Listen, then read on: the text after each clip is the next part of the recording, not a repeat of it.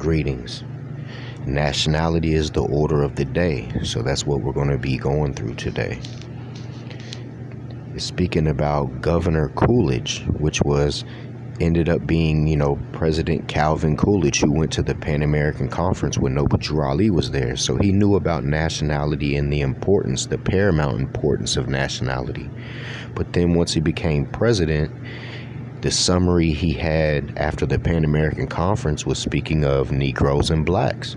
So he switched up. But we'll read this. It says, urges law and order.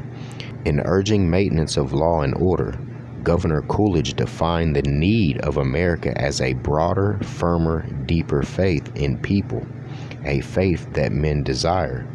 The first flaming torch of Americanism, said Senator Harding, was lighted in framing the federal Constitution in 1787. The Pilgrims signed their simple and majestic covenant a full century and a half before and set aflame their beacon of liberty on the coast of Massachusetts.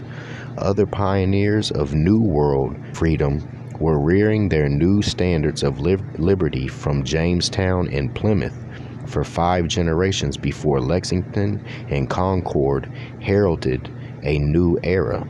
It was all American in the destined result, yet all of it lacked the soul of nationality. In simple truth, there was no thought of nationality in the revolution for American independence. The colonists were resisting a wrong, and freedom was their solace.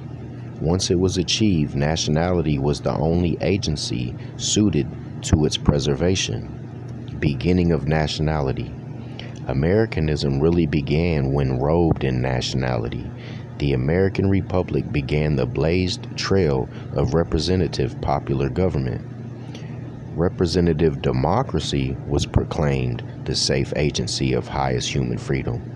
America headed the forward procession of civil, human, and religious liberty, which untimely will affect the liberation of all mankind. The federal Constitution is the very base of all Americanism, the Ark of the Covenant of American liberty, the very temple of equal rights. The Constitution does abide and ever will so long as the Republic survives. Let us hesitate before we surrender the nationality, which is the very soul of highest Americanism.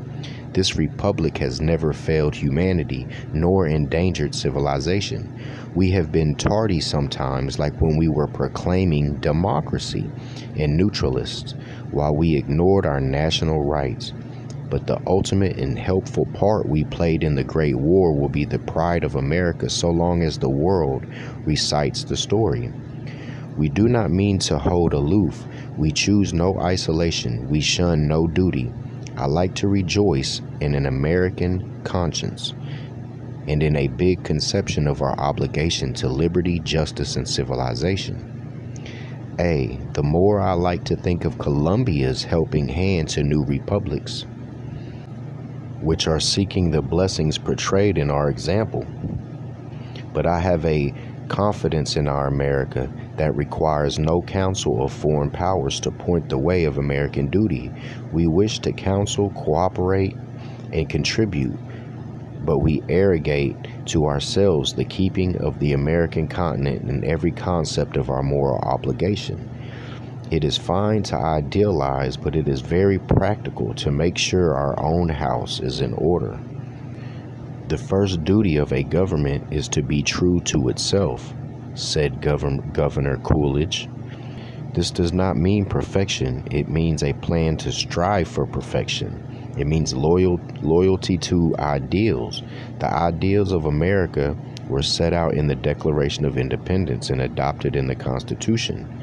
They did not represent perfection attained, but perfection planned. The fundamental principles was freedom. The fathers knew this was not yet apprehended. They formed a government firm in the faith that it was ever to press forward this high mark. In selfishness and greed and lust for gain, it turned aside, enslaving others. It became itself enslaved. Bondage in one part consumed freedom in all parts. The government of the fathers, ceasing to be true to itself, were perishing. But that's what exactly Calvin Coolidge did when he became president. Because after the Pan American Conference, you look at the summary and he's still speaking of black and Negro, and he did not identify them with the nationality, knowing Noble Drew Ali was there. So he did the same thing that he just spoke of, that he said the founding fathers did, was set aside, loyalty and faith and all that. So yeah, this was Nationality is the Order of the Day. I know some of the things in this was a little bit off, but you read between the lines and it got through clear. Nationality is the order of the day. Islam.